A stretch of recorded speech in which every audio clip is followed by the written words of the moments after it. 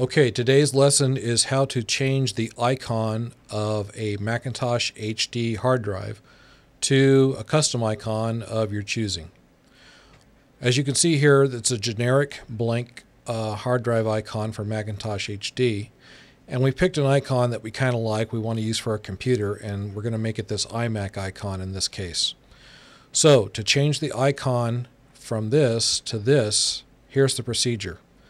The icon that you want, click once to highlight it, and you'll notice there'll be a light square around the icon that you want.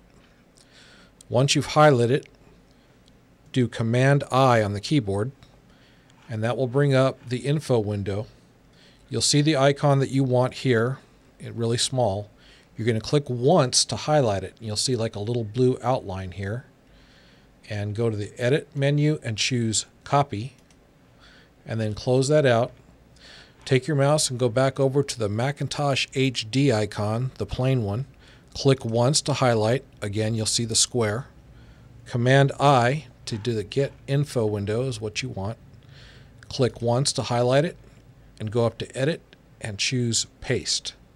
And that changes the icon to what you want for your Macintosh HD. Close it out and you'll see back here now your Macintosh HD now has your custom icon, and it will stay that way until you change it.